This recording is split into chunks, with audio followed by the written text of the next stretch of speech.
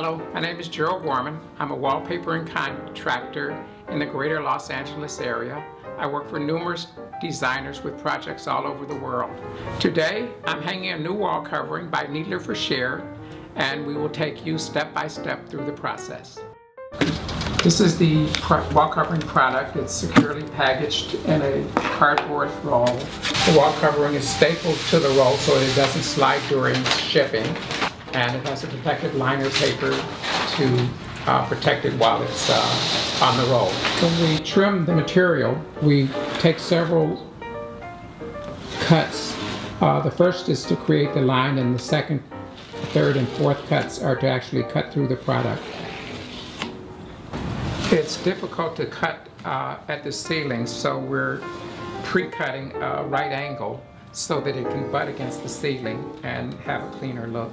We're using a clay-based wall covering adhesive, and we've watered it down just a little bit to size the wall, and we'll use the same product, full strength, to hang the wall covering.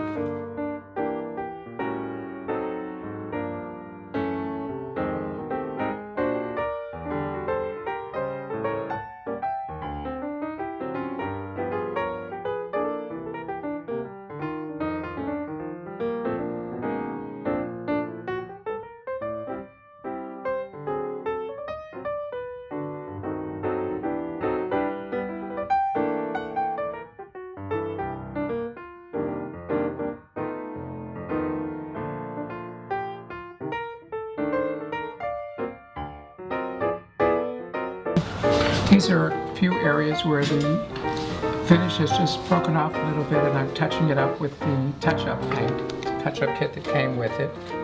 And just a couple of little dots will even the tone out.